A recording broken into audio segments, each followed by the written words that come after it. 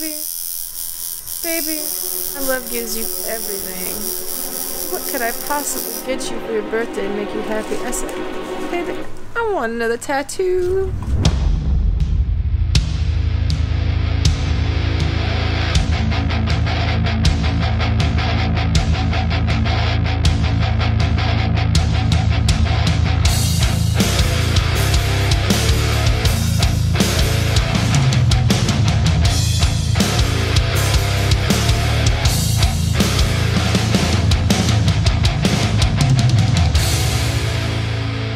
In this one, TC is going to get a tattoo. He's getting it done here at Shangri-La. Shannon is the tattooist, and she's one of my favorite tattooists. She's done some work for me. I can't get any work right now because my doctor said no for right now. In the future, so I have to live vicariously through TC, and she's got beautiful ink as it is, and so we're gonna do a tattoo reveal here. So anyway. This is Shannon over here. Hi guys. And of course, the beautiful TC. Beautiful TC. And there's our friend Roger Fu from Taiwan. Guest spotting here. Guest artist visiting from Taiwan. Excellent. So this is going to be awesome. Yep. So do we know what we're doing? Yeah, we're going to look at artwork first. I'm going to bring it over and we're going to make a couple decisions. Okay. So all right, here we go. You know, we're not necessarily looking at any of that imagery. We already have the one weather vane. Right, I don't think we need another weather vane. So I don't need that. But I pulled this floral piece, and of course it would be in color. This is black and white. Right. But I thought it would make a really nice segue to go to the garden. Exactly.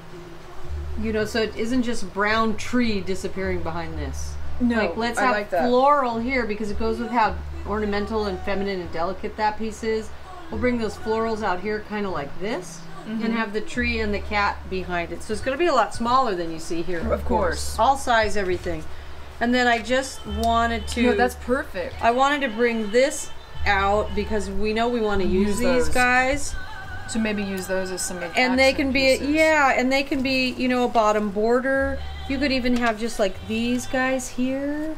Maybe we'll see. Okay. I mean, I don't know that how much we'll get to right today. This is a lot. It's all so tight and detailed. Because that's what I do. I give you all the. Because that's what you do to me. That's what you do for me, TC. So we're gonna size this. We'll go in the back, and I'll just get some sizes worked out, and then I'll make a transfer. That'll take me a minute or two, and then we'll get ready to roll. That sounds great. Okay. Yeah, because I mean, that's the reason why I love this. Like how it's like, you know how tattoos do that natural little tiny little bit bleed as it gets older. Well, yeah, my gosh, her face is practically gone. What are you saying? We need to give her a facelift. But at the same time, I love it because it looks so like traditionally art. You know. Well, and you're getting some sun. You can't lie to me. I cannot lie. And the sun will eat that stuff up. So get your sunscreen on there, or wear short sleeves, or the problem was I had my vitamin D bottomed out so you had to sit in the sun. I was taking supplements and try to get as much sun in me as possible. I mean, I was like almost like put a baby diaper over this and be naked. That should. I'm gonna do that from now on. I'm gonna have a baby diaper on both arms. That's great. Okay. All right. So we'll go into the back here and we'll just look at the mirror because I need to see what the relative sizes are. Okay.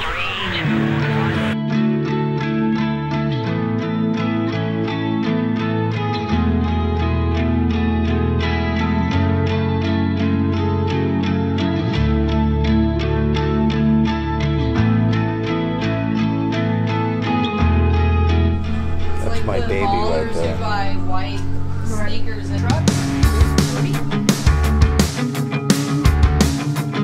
yeah, but she decided she wanted to move the placement just a little bit over, which, looking at it, makes absolutely a lot of sense.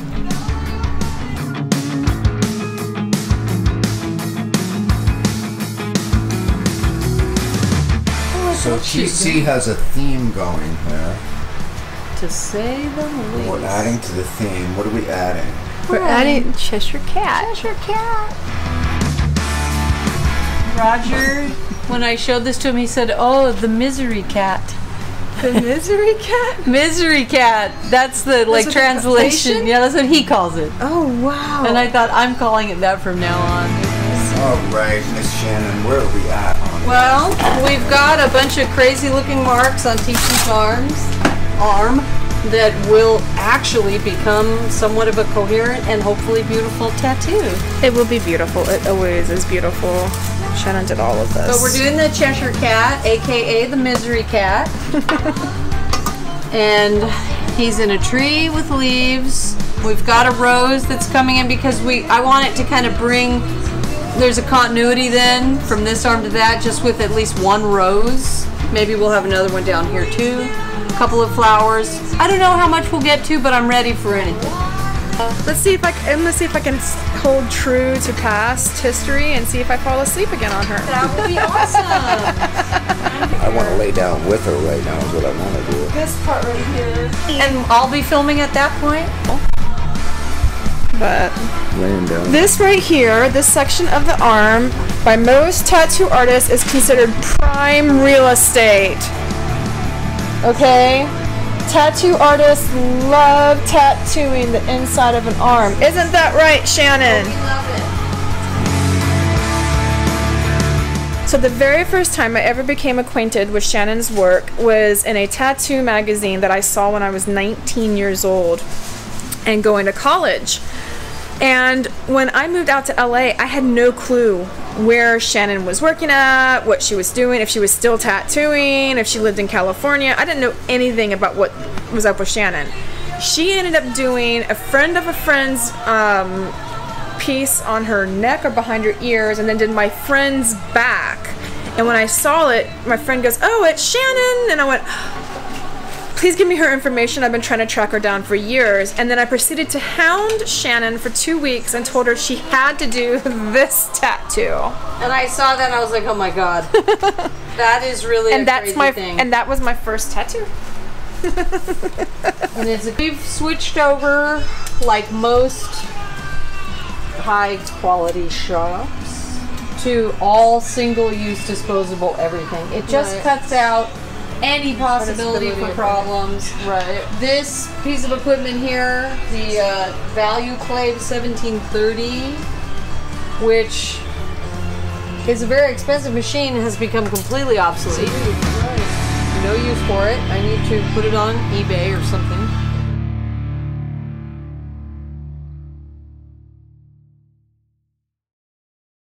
All right, you're about ready to get the first buzz. I know. How do you feel?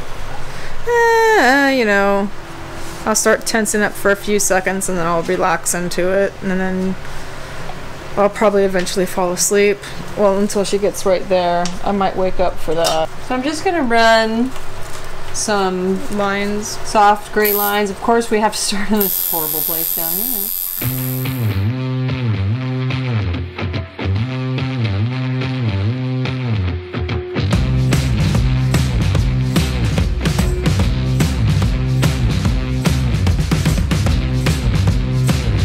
How you doing, baby? I'm trying to stay awake.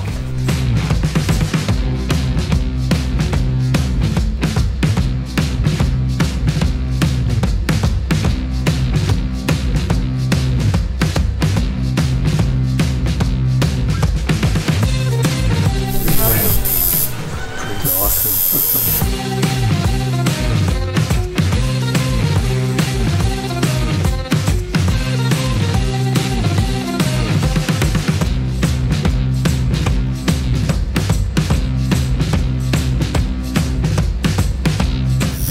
I'm trying to stay awake.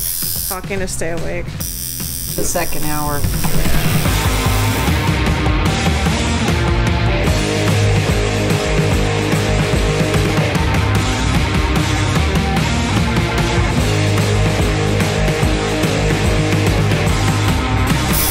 All right, we're gonna check in on TC a little bit. It looks like she's sleeping, but I don't think she is. But I can't tickle her or do any of the stuff I normally do. No. Blush. Still, we're doing a little shading now. We're coloring some blue in the cat now. He gets a very soft kind of watercolor blue treatment. So I'm just We already did some shading. I'm bringing in some kind of a pale dusty blue over the shading and feathering it out. Because we're working with another artist's piece, we want to try to hold to his style, and he has a very soft watercolor style. He doesn't do thick saturated colors. They're kind of washy. So I'm trying to get that quality. But I love this Cheshire Cat. It's just a really distinctive version of a Cheshire Cat. And I'm just trying to stay awake. Yeah. I think she's just trying to stay I awake. fall asleep when I get tattoos. It's like getting massaged with like a scratchy thing. I really love the face. I think we really nailed that. The paintings that her tattoos are based on are done by a famous painter named Angel Dominguez. And he did a readaptation of Alice in Wonderland, and the book came out in 1996. Basically was awesome. He saw my tattoos. I mentioned him in every interview I've done about my tattoos, and me and him got in touch, and he was absolutely thrilled that I had his paintings tattooed on me. He is Spanish, but based out of France, and he is currently working on a book, his version of Wind in the Willows, and he recently had a stroke and has been battling back to do it, and he's back to doing art again, which is amazing. Angel Dominguez, and he's so nice. He's like one of the sweetest guys there is out there. He checks up on me regularly. No. How much time do you have left tonight, you think? Well, I think we're going to stop at the 2.5 hour mark. That gives us about another 20 minutes. He's so excited. I already am. I can see what little I can see. Yeah, there's no claws in this one. Well, they're just little. Yeah, they're not like some of the other drawings. His claws are out. Yeah, he's really a misery cat. What do you think, babe? You loving it? I know I'm loving it. Take a look. Well, it looks like we're going to be done for the night. I love that. I'm beginning to feel balanced. Yes. Great. His teeth are bleeding though. Well, it's gonna happen. He has gingivitis. He's a gingivitis kitty. But his teeth are white. That happened with, you know what? That happened with, I think, with Alice's face. Remember, she had like an orangey pinky face. Yeah. Oh, he's got the gingivitis, the kitty. Hey Roger, you want to see this? Where we get to today? About halfway.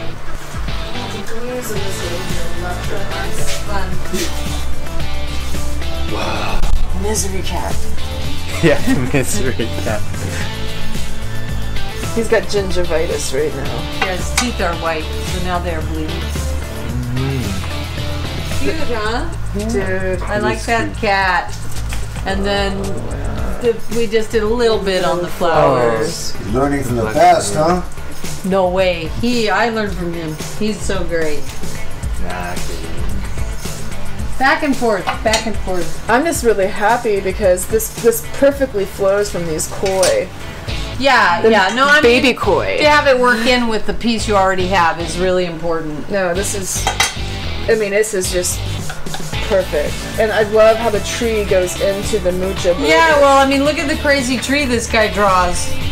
It's so much. But we'll make it, close to that look. And the thing about it is when you put the two arms together and you see the future, the way this swirls, and going in with that, I mean, that. Yeah. Yeah, no, I think it's good. No, this is just. Do you hear about the two legs that got together and made an ass of themselves?